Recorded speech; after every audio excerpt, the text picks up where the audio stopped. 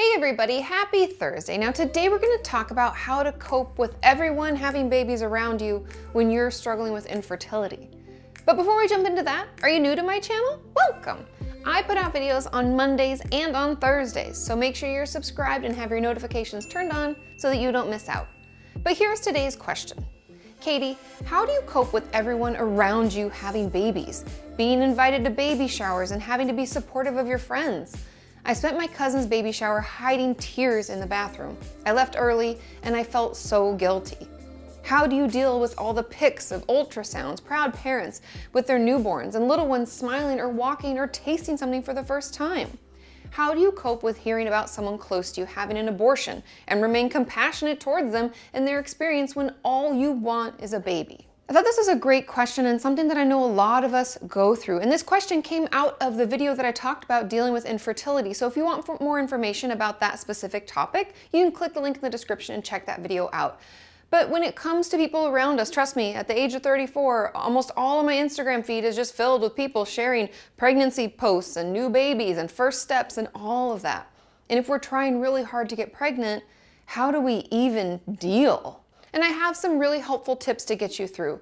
And my first one is join a Facebook group or support group in your area. And I say Facebook or in your area because I find them to be both really beneficial. Many of my patients have talked about how Facebook has a group for everything. And I had a patient who had recently lost a child due to miscarriage and found a group for women just who are going through that. And that was really helpful and supportive for her. And so if you can't find a support group in your area or it's really hard with your schedule, Facebook is a great place for that. And it can give you one place where you can go and spend time where it won't be filled with people showing pictures of their new baby and talking about pregnancy. It's people struggling with the same thing you're struggling with. And that's why I really love support groups, because it gives us a place to go where we're reminded that we're not alone. And other people share their stories. A lot of times in groups, when you actually go in person, there's no crosstalk, meaning I'll share my experience and then you just listen and then you share your experience. You don't comment on mine, which makes it a little bit more safe to share how we feel and what we're going through, knowing that no one's gonna weigh in on it,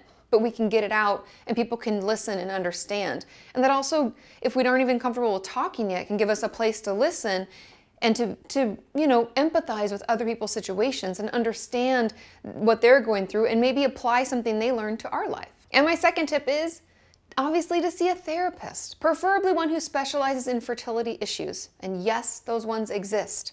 I'd even looked them up years ago when I was referring a patient out. We have a lot of them in LA. I know every city's different, but finding someone who can truly understand and help you process it through.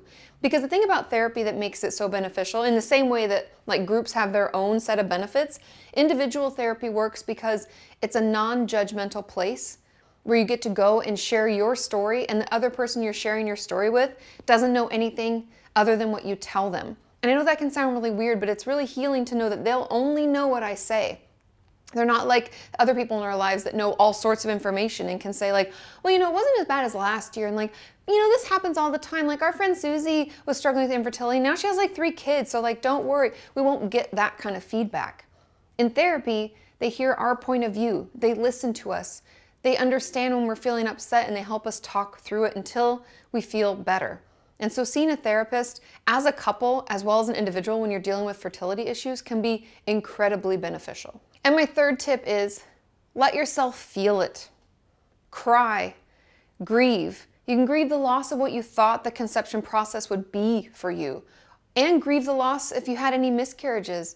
Just allowing yourself to feel it versus, maybe thinking that you need to stuff it down and move forward can really be healing, because the more we stuff things down, the worse it gets.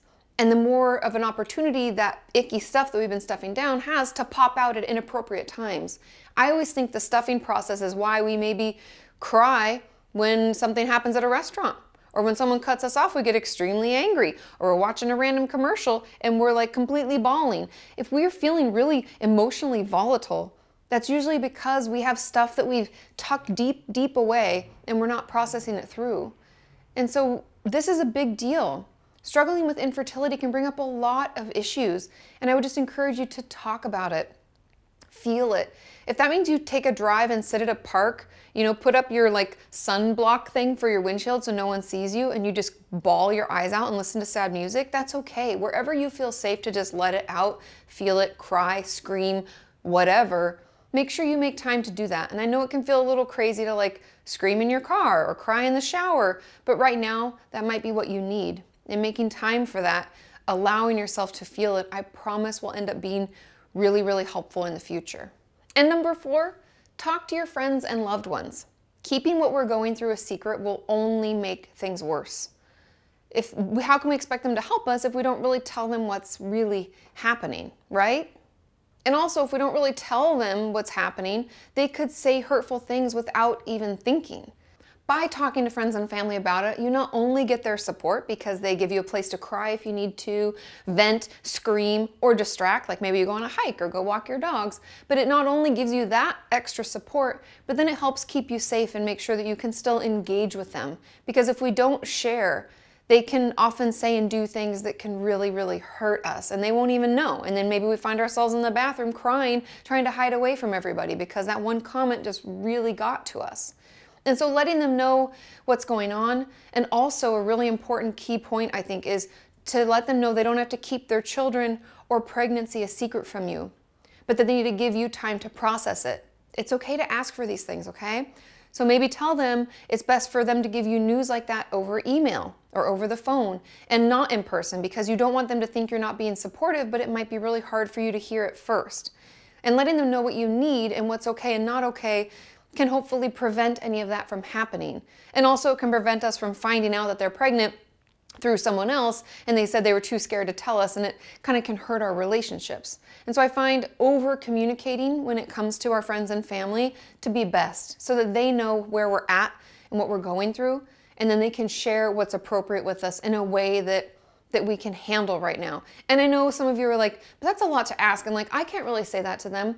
Pick and choose your closest friends, maybe the people that are around you the most and the most likely to maybe do something or say something hurtful without realizing it. Because let's be honest, we all go through really hard times in life, and we're going to need those people to understand. And the more we don't share with them, the more isolated we'll feel. So I just encourage you, challenge yourself, speak up and tell them what's going on and how they can best help. My 5th tip, know that it's okay to miss some events. Just be honest with your friends or family members. I know it sucks, like the person who asked this question said they had to sit in the bathroom fighting tears and then they left early. If you're not in a good place, it's okay to just send a gift with someone else. You don't have to always be there. Just let them know why. Don't just not show up. It may be a text message and letting them know that you're just having a really hard day and you didn't want to ruin their event because you just can't fight the tears, but just give them an opportunity to understand. I find the more we communicate and the more we're honest about where we're at and what we're able to do, the better we'll start feeling. Because the thing that I hear the most from my viewers and my patients alike is when we're dealing with infertility, we don't know how to talk to people about it, and we isolate over time. We spend less time with friends, we spend less time at events, we don't want to talk to people about it. We half the time don't even want to talk to our spouse or partner. And so just give yourself the opportunity to bring people in. Talk to them, be honest about how you're feeling, and trust me, if they're really friends, they'll completely understand. And my 6th tip is, take a break from social media or mute people for a while until you feel better. I'd even encourage you, just like I was saying before, we're going to over communicate, right? So I'd encourage you to let them know that you're doing this so that their feelings aren't hurt if they don't see you, like any of their posts or photos. Give yourself a break. Like I said earlier, trust me, I know how much of your feed is just pregnancy news, babies, first steps, etc. And it can be really overwhelming and upsetting.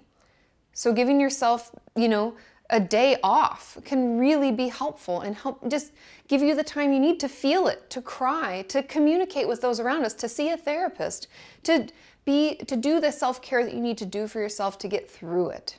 And we all know that social media just causes comparison to happen. Whether or not we want to admit it, we compare ourselves to others all the time. And that's just not fair. When we're feeling in a really dark place, everyone else's life is going to look better, whether or not it is, right? Remember, social media is just a highlight reel. It's not real life, okay? But taking a break can really allow us to just not do as much comparison as maybe we're already doing. And my 7th tip is, do something new.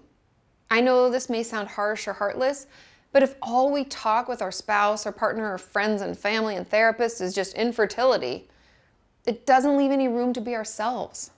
Maybe take on a new hobby like pottery or learning guitar or joining a hiking group. Do something to distract yourself a bit and get you out of your head.